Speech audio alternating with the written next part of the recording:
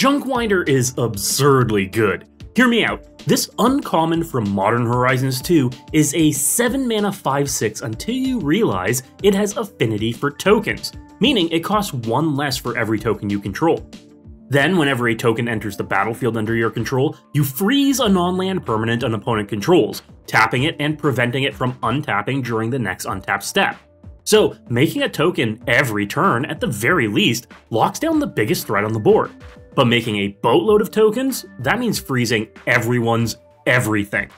Pair Junkwinder with commanders like Lonis Cryptozoologist, or Tivit Seller of Secrets, or Ovika Enigma Goliath, all reliably making tokens to lock your opponents down. And even better with non-legendaries like Dockside Extortionist, Avenger of Zendikar, or Academy Manufactor.